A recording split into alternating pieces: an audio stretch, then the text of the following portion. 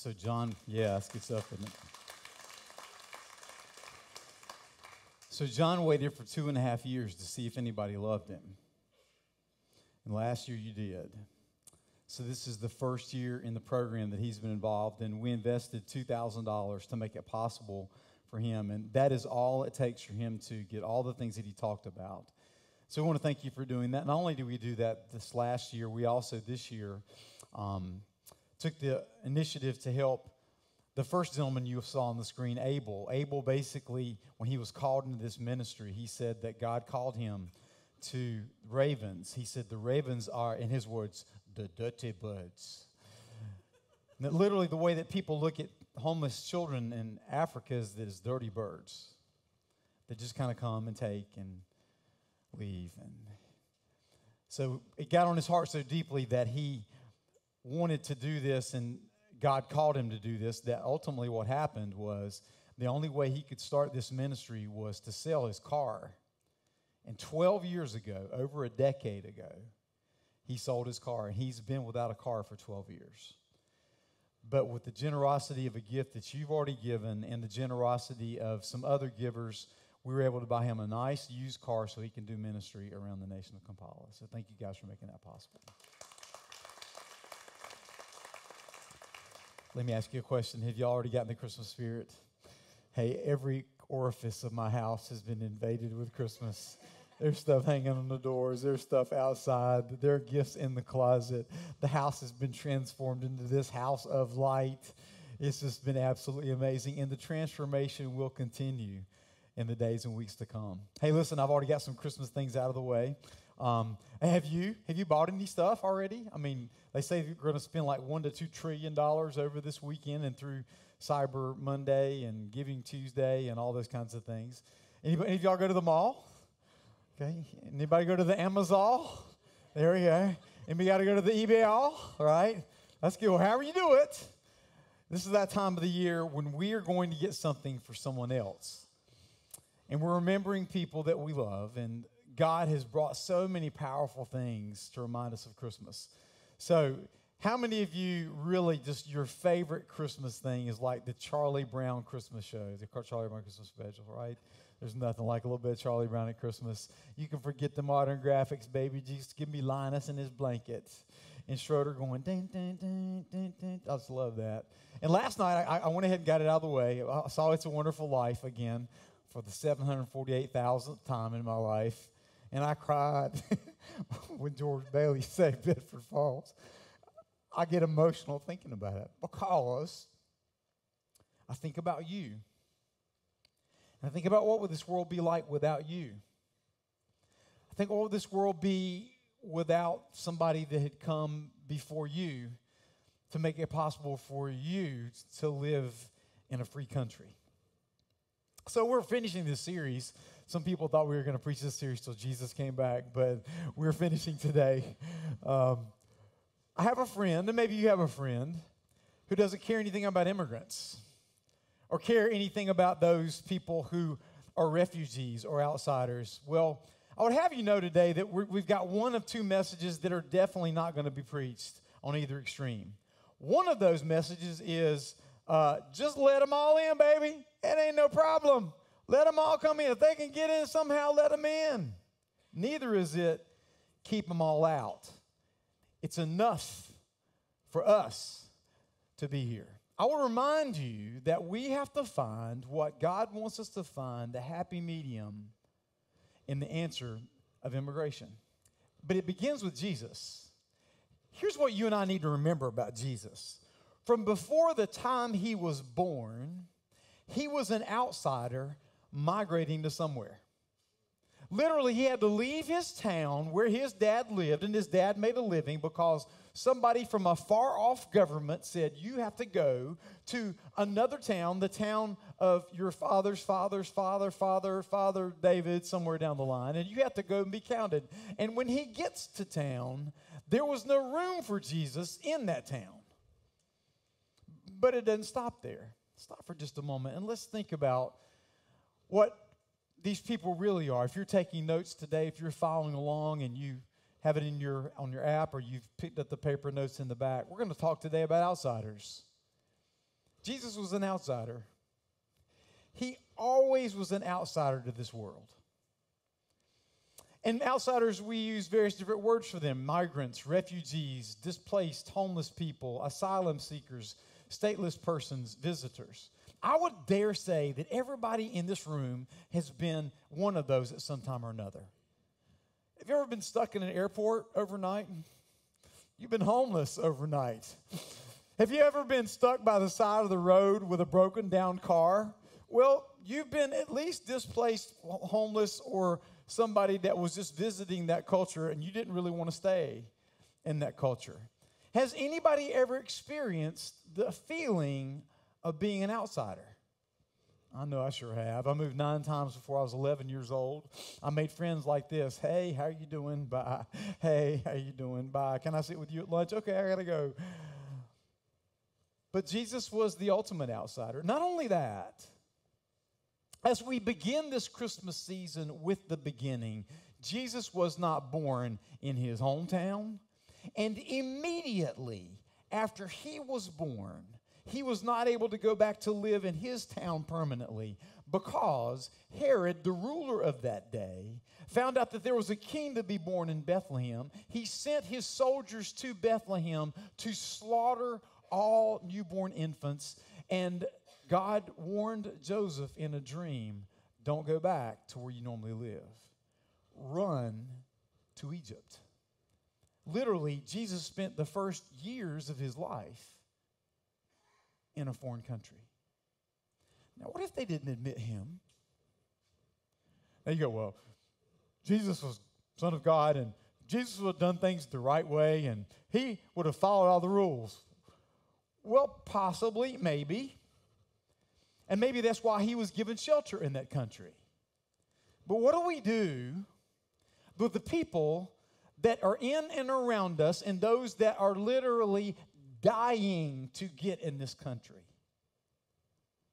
And I'm going to have you know that if your extreme is just let them all in, or if your extreme is just keep them all out, that you do not have the heart of God. You might have your own heart. You might have your own selfish heart. You may have your own way of doing things. You might have the way that pleases your party, whether it be red or blue. But God has given us a different heart. And today we're going to talk about everything. But I want you to see, first of all, that you and I potentially take in Jesus when you take in outsiders. Now, I know that there are all kinds of complicating factors in this decision. I know that there are people that have snuck in. I know that there are people that have been smuggled in. I know there are people that have come in to try to blow people up. We know all about that. 9/11 happened, and we have never been the same and will never be the same. But here's what we need to know, according to the words of Jesus Christ, is that you potentially take in Jesus when you take in someone who is an outsider. Jesus said in the end of times, he said that I will come before you, for I was hungry and you gave me something to eat. I was thirsty and you gave me something to drink. I was a stranger and you invited me in. Did you do that? Did you do that? To the person that looked different than you, the person whose skin was different than you, the person who stood in front of you in the grocery store line and they weren't speaking your language, did you realize that they might have been sent by him to you? Because when you took them in, you took him in. Second, remember, you came from somewhere else too. Treat them kindly. I have nothing to do with the fact that Andrew Hardee in 1705 hit the shores of the Outer Banks of North Carolina. I have nothing to do with that. At that particular moment in time, it was okay for anybody to land, anybody to take root, anybody to build a life in America. I have nothing to do with it. And I'm grateful that because he did that, and then they had children, and then they had children, and they had children, and here I am.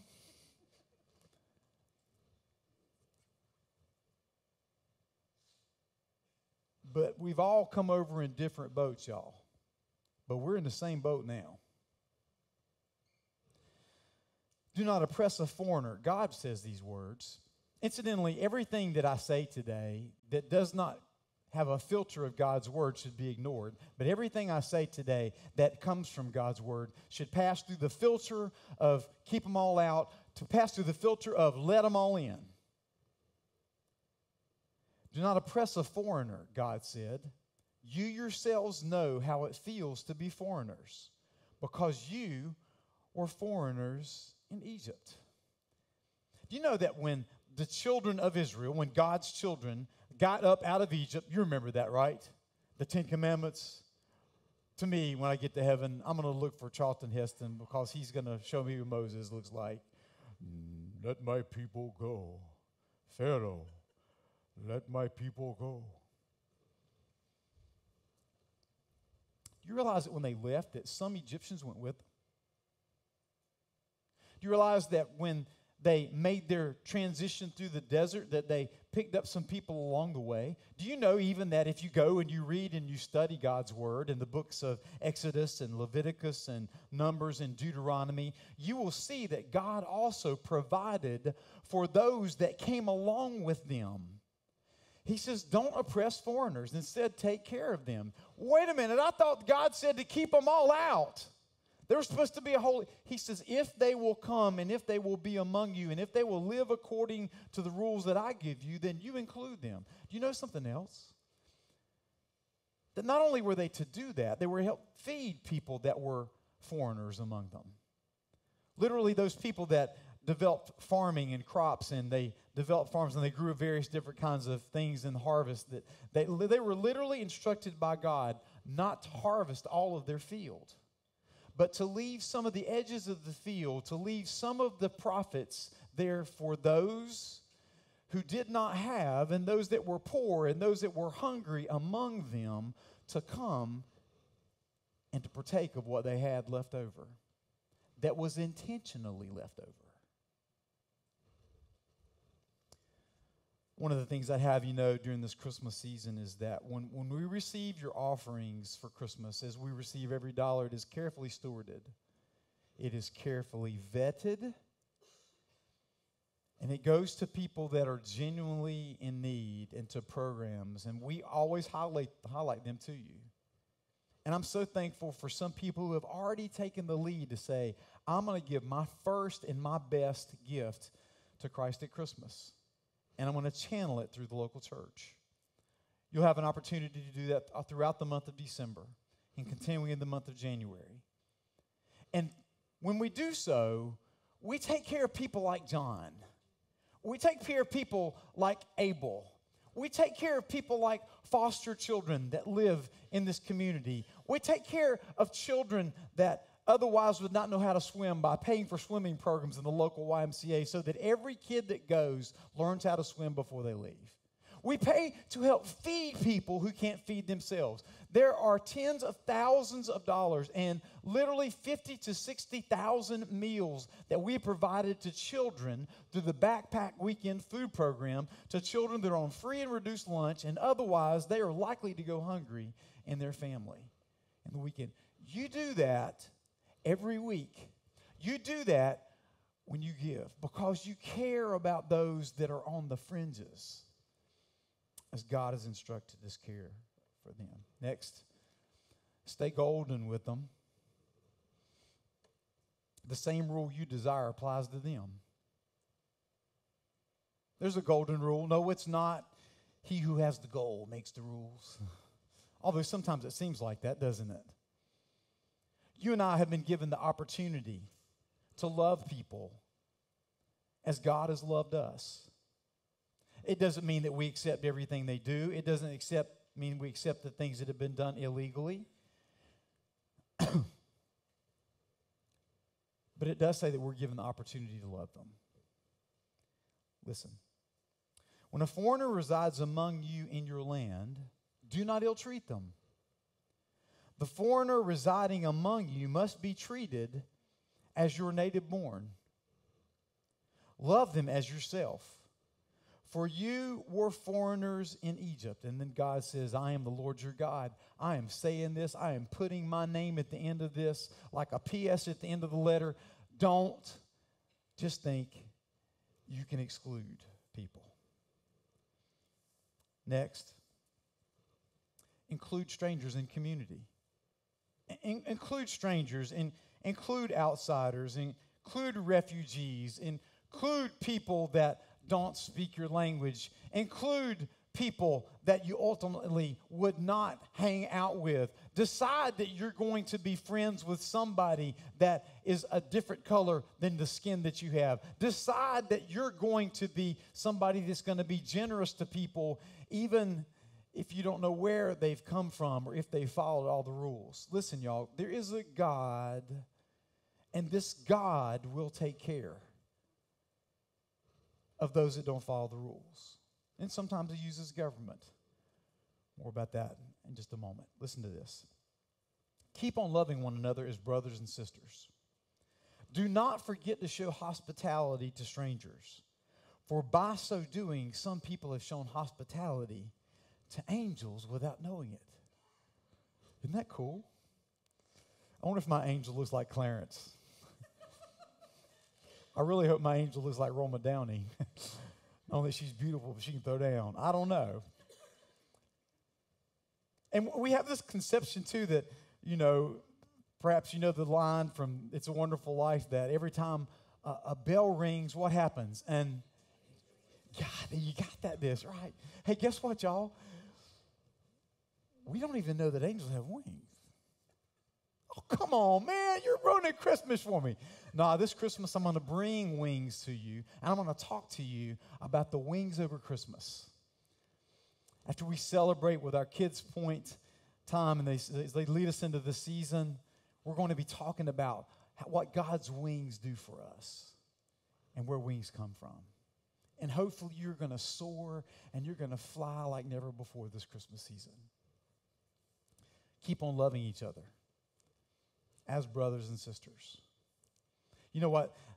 I don't know if you're like me, but sometimes in my life, I tend to be judgmental.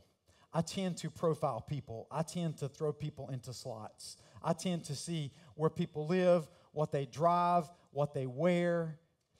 And God has taught me over my lifetime something that I still fight, by the way. Maybe some of you do as well. To not slot people into slots, but to realize there is a living soul that's in front of me.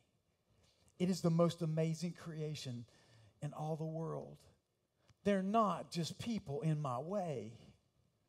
They're people that Jesus died for. I want to tell you something. Every time I get critical, and I get critical, whether it's behind the wheel of a car or whether it's in an airport or whether I'm watching people on TV and I'm going, oh, God, the wrong people live and the wrong people die.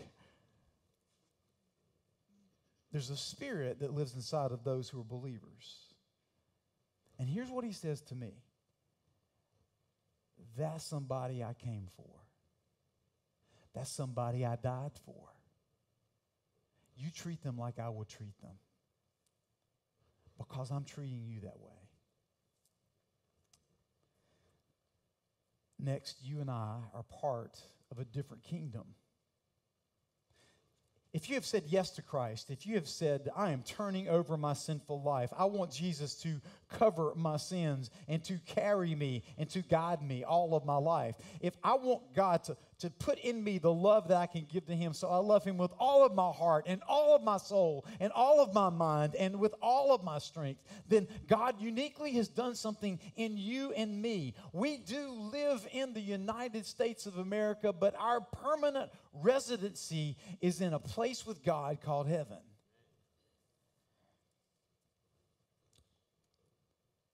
One of Jesus' followers who slept with him by the fire and ate dinner with him and walked on water to him and cut people's ears off when people came after Jesus, said, since you call on a Father who judges each work impartially, live out your time as foreigners here in reverent fear.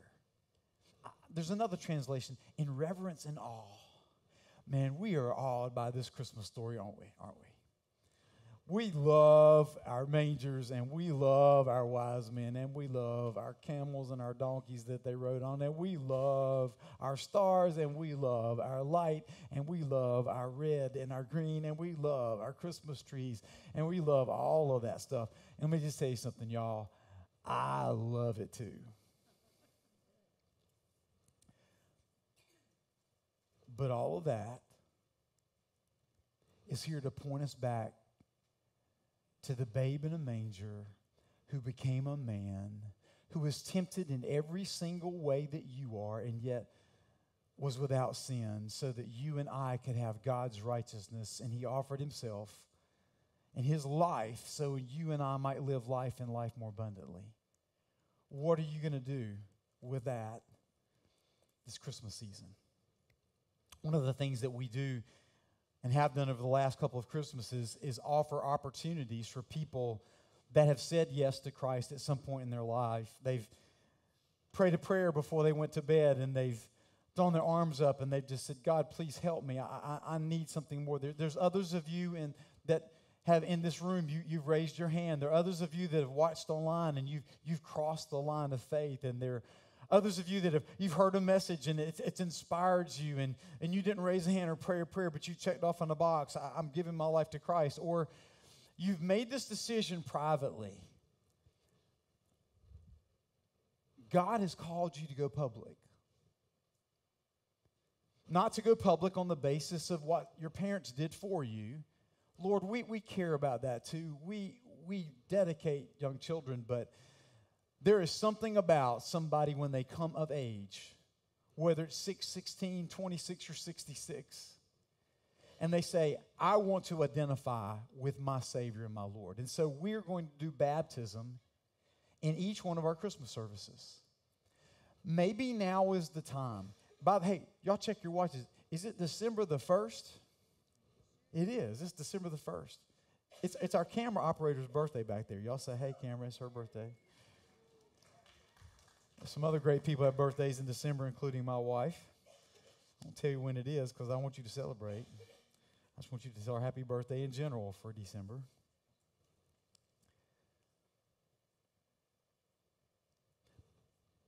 You got a month to plan it. On Thursday, on Sunday, on Tuesday, Christmas Eve. Maybe what it is that you're going to do is to say, you know what? I give myself to Jesus publicly because I have given myself to him privately. And I want the whole world to know I belong to him. If that's something you want to offer, it's the greatest present of this Christmas season. Not only to you, but to those around you. Fathers, there are children that are waiting to see what you're going to do. Mothers, there are husbands to see if what you said happened to you privately is something you take seriously. Children, there are parents that will follow in obedience because you as a child will lead them. Baptism is possible. If you will go outside, there's a sign where it says baptism, and there's somebody there that will sign you up and get you ready. You can start sending notes to Aunt Mabel and Uncle Harry that live in far-off places to invite them to come in. Because Jesus said, once you say yes to me, I want you to show the world that you say yes to me. In Ephesians, we see these words, consequently, you are no longer foreigners and strangers, but fellow citizens with God's people and members of his household. Hey, let's show the world we belong to him this Christmas season. In the way we live, in the way we give, in the way that we love, in the way that we serve. Can you begin to think right now, what is it that I need to give of my time and my talent and my treasure this season? Because he gave it all to me. Now, I see a bunch of folks that are out there. I can see the kind of thought bubbles going up over your heads. And we have kind of leaned on this decision-making scale to this side in the first part of this message, haven't we? But, here's what the Bible also says, but everyone has to follow the same rules when they come in. So what does that mean? It means Exodus 12:49, the same law applies both to the native born and to the foreigner residing among you. So people do have to follow processes. This past year, we had on the stage back in May a man by the name of Peter Hardee. I just call him Hobby for short. Peter grew up as a kid abused in a home in Uganda, and he took a bus, finally ran away from home, and he was not quite a teenager. Peter lived as a street kid in Uganda for 6 years until somebody discovered him and saved him. Among the things that Peter had to do is that when street people would die, the street people would have to dispose of their bodies. The homeless people would have homeless funerals for those who died while they were homeless. Friday was a week ago. Peter, who grew up on the streets, and because of the gift of sponsorship, like so many of you do in the life of this church, sponsoring a child, Peter came to America. And after almost a decade, he walked up to the front steps of the courthouse in Charlotte, North Carolina, along with dozens of other people from countries all around the world. And I got to be there to see him raise his hand and say, I pledge allegiance to the flag of the United States of America and to the republic for which it stands, one nation under God, indivisible, with liberty and justice for all. He just said it a whole lot prettier than I did. I pledge allegiance. He came in the right way. He followed the rules. So what do we do in this culture? I'm going to tell you what, ladies and gentlemen, these last few minutes, I could solve every problem in Washington, D.C. among people that are from both parties in this whole idea of immigration. You want to know what Ray Hardee plan is? Here's what it is. If you're here illegally, everybody out. Everybody, not out of the country, everybody out. We need to know who you are. We need to know where you live. Okay? Number two, if you come out and you've been bad, we're going to send you home. If we catch you and when you come out and you've been bad, we're going to send you home faster. But if you will come out, here is the second point in the plan. Everybody's got to register.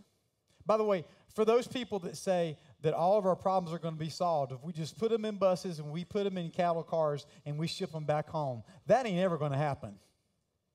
So don't want it to happen. That's not what's supposed to happen. But how do they follow the rules? Here's point number 3 in the Ray Hardee immigration plan.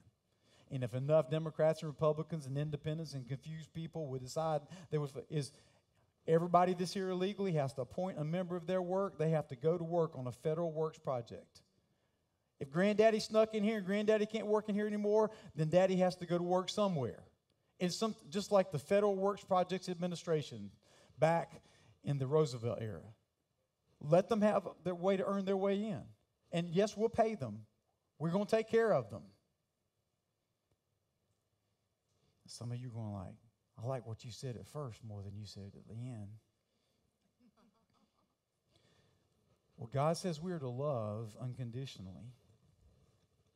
But he also says to follow the rules. You know what's keeping a plan like that from happening? Because people want to get elected.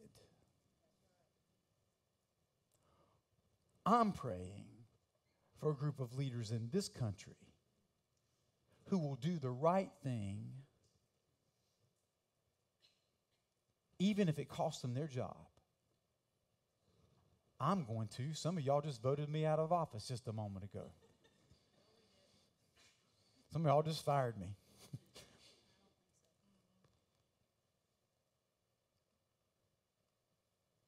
It's because somebody gave us a chance. We need to give them a chance, and we need to do so, and they need to follow the rules. And we need to show them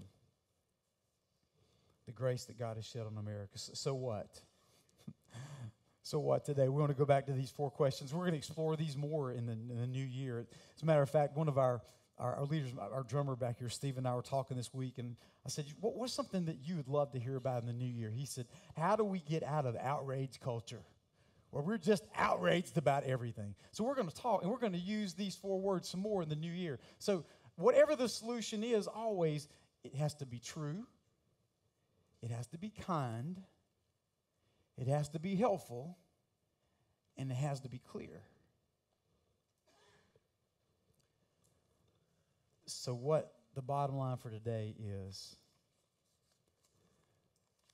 treat others kindly, love others kindly, and lead others justly. Would you pray with me? I invite you to stand if you would. Heavenly Father, thank you so much that you have brought us here to this place. Thank you for the gift of Christmas. Thank you for the gift of us being able to invite others into Christmas. Thank you, Father, for the privilege it is to be able to share the good news of Jesus Christ. That's not just here for me, but it's here for every person of every nation, tribe, and tongue. And we ask that you inspire us this Christmas season to guide people to the one who can transform their lives. And we ask this in Jesus' name and for his sake. Amen. Before you go today, just turn to somebody and shake their hand, say, hello, good to see you. You're not a stranger to me now. You're my brother, you're my sister, my brother by another mother. But before you leave, as you leave today, we have invite cards to a Belmont Christmas, so you can take these cards and give them to your friends. They can easily go on the website and sign up. They could come with you. You could take them out for Christmas. Please grab some of those cards on the way out and begin inviting your friends to our Christmas services.